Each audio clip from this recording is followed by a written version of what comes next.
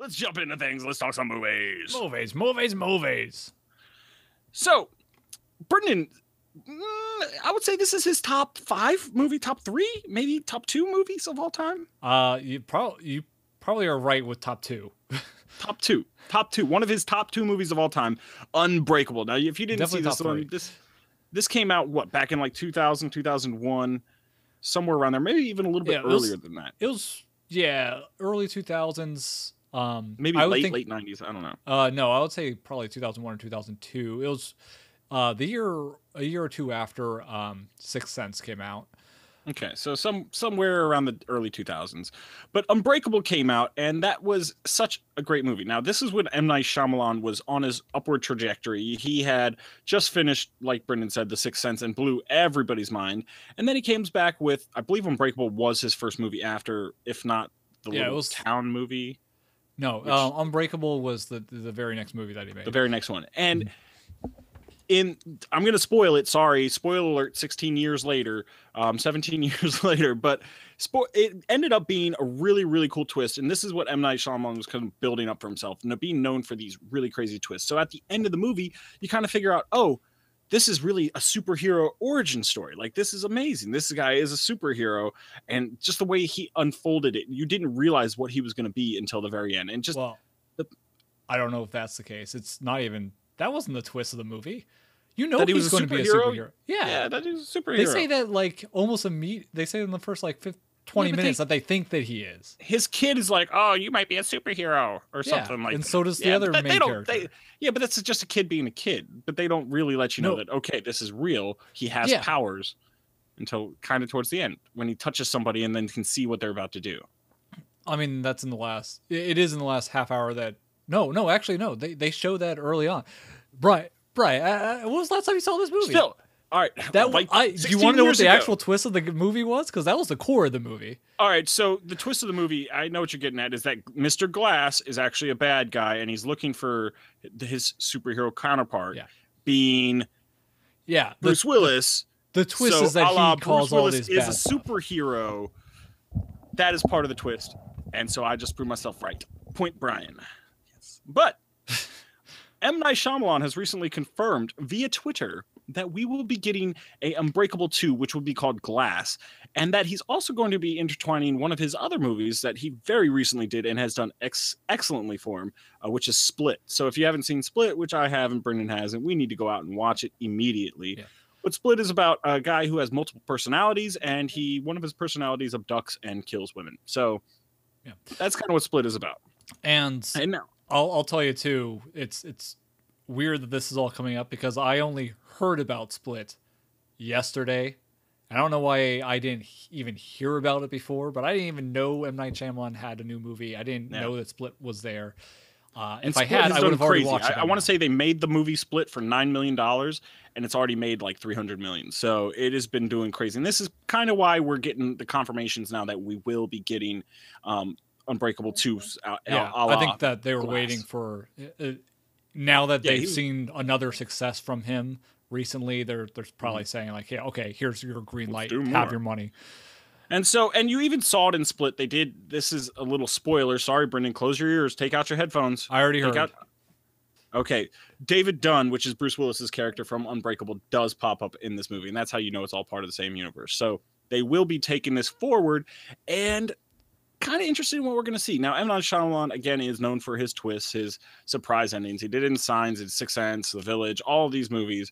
I want to say he did in Lady in the Water, but everybody hated that movie. I never saw it, so whatever. But this is making me interested in what we're going to see. So there is confirmation that Bruce Willis will be coming back. I do believe I heard as well that Samuel L. Jackson will be coming out to play Mr. Glass, which would be amazing. It really wouldn't be the same without him. Well, especially and then we're going to get the title is going to be Glass. It's clearly about Mr. Glass. Yeah. But they could try. It's a long time since the movie, the first movie. They could switch characters and not be too crazy. Yeah. But then we also have James McAvoy will be reprising his role from Split as that split personality serial killer. And they're going to kind of be mashing them all together. And so it looks like they've given us 2 amazing origin stories, not only for Glass and Unbreakable, and you got David Dunn's origin story, but you also just got Split's origin story. And these aren't like your typical comic book origin stories. You almost don't don't feel like that's what it is, but it is. It's a really cool way, different twist on the whole superhero genre that we haven't seen. I wouldn't say. It's funny we call it a different twist because he's mentioned that too, that it is a different kind of superhero movie. It's almost not like the superhero movies we're used to because it came out before the big influx of superhero movies. It was really kind of ahead of the wave. Yeah, and it wasn't like based off of an existing super comic book hero that was known. It was one, even though they did throw him in comic book panels at the end of the movie. What? They threw him into comic book panels at the end of the movie. Yeah. Okay, but I'm saying that it wasn't based off of one that I know. I was just adding something. Okay. Sorry, Brendan. I won't add anything to anything you say ever. But I think that the only other superhero movies we had before that were Blade, Batman, the earlier 90s Batman. and earlier Batman movies. And I mean, there's Superman been horrible movies. ones too. Like there was a 90s Captain America movie, which you don't want to see. Yeah. Trust me. Either way, this was just slightly before the big boom of superhero movies with Spider-Man. Before X-Men Spider-Man came out. Yeah. When Spider-Man hit the scene, then we started seeing things change. And it was a different take. It was not an over-the-top superhero movie. It was meant to be, could this really happen in our universe? Is this how things could be set up? It was meant to like try and toe that line, like because they weren't sure about him having powers even. Oh, that's why it was a twist at the end. But also they explain it as it's not at a super exaggerated level of powers one way or the other. Yeah. He's not lifting up, like jumping over buildings or anything like that, or throwing cars around. He's not going crazy. And Mr. Glass, his superpower was that he had really glass bones and he was the opposite of a superpower. That was a thing, like, which was also the cool thing was he was the opposite. That's what he was looking for. He was looking for his exact opposite. That's what Glass was doing. And that's how they developed the characters very interestingly, which is what I loved about the movie. Not even so much the twist ending, but how they used those characters and developed the parallels of those characters. It was really cool to see. And then so we're going to get a mashup. So we're going to get James McAvoy and Samuel L. Jackson, I would imagine, teaming up against Bruce Willis's David Dunn character. So I'm just interested to see how this will be going. Now, from the title, it being called Glass, I imagine the main villain will be Mr. Glass. Like, I think that's what it should be. They kind of set him up to be the Lex Luthor to, Superman, Bruce Willis's, David Dunn. But it's going to be interesting to see the way they're doing this. You're almost given a rogues gallery now, which is a really cool thing that you don't see outside of comic books.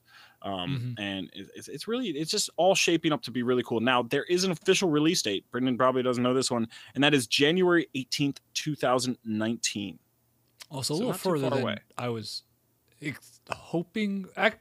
You know what? A little further than I was expecting, but that's perhaps hopeful that they're doing a good job with this movie, and also probably indicates that really they didn't have the green light to do any production stuff until Split did so big. Yeah. So it is. I'm super curious to see this movie, and we'll be talking about it more, I'm sure, as we get more details, as we get closer to this release. But I know Brendan's top 2 movies for him, Unbreakable. So I've been expecting this because they were saying that this was supposed to be a trilogy since soon after, and then just schedule conflicts or whatever. They didn't do it. So Split Part 2, really, and then Glass will be Part 3? Yeah, and I wonder if they'll pull in... supposedly there was another movie that Shyamalan made that had like little bits of stories that they incorporated the original plot to the sequel to, and he had said at some point, like, well, if we ever do Unbreakable 2, we'll have to figure out a new plot because I already used it. I already reused it. Sorry, guys. But I don't know. But I'm wondering if maybe he'll also incorporate whatever happened in that movie, which is another one I haven't seen and haven't heard much about. But M. Night Shyamalan kind of fell off a cliff after The Village. So what can you do? But this is his way back up. So I don't know. Hit us up. Let us know. Are you excited to see Glass, Unbreakable 2, aka Unbreakable 2? Or do you think it's too long after the first movie's been made and said and done to go back and revisit this universe? Obviously not, because Split did it well. But hey, hit us up. Let us know. Comments down below. Of course, at What's My Face on Twitter, Google Plus on Facebook. Always good ways of getting a hold of us.